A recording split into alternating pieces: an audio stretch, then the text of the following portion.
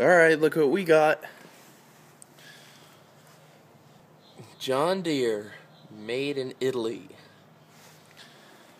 Oh, what's that about the size of, there's my boot. I wear a 12.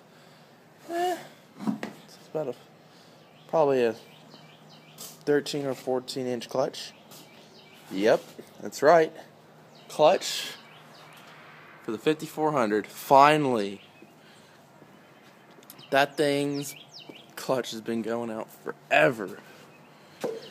It sucks. Now it barely makes it up the hill now. So, well, we're going to do the clutch today. I don't know how much video I'm going to be able to get of it since I'm working, but we're going to break open this tractor. Basically, to freaking get to the clutch, you got to split the whole tractor in half. So, we got to take the bucket off. Pretty much everything. So, yeah, it should be interesting. We'll see. But, I'll see how much video we can get of it. Maybe I might be able to make the whole part. I don't know. We'll see. So, yep. 5400's getting a new clutch.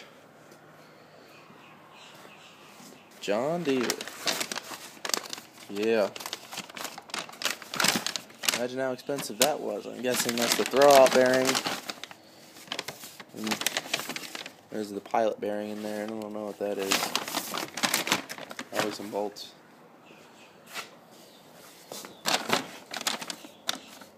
Comes in a little doggy bag. They're so nice.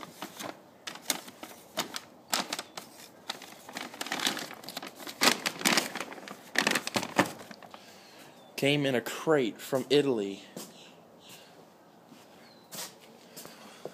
Well, that's something, ain't it? Sheesh. Man, it's gonna be fun getting that crate open. There's about 1 million nails in that thing. That should take us back a couple minutes. But, yep. Italy. Sweet. Alright, well, I gotta get going. So, that's about it. Like I said, I don't know how much video we're gonna get of it, but we'll see.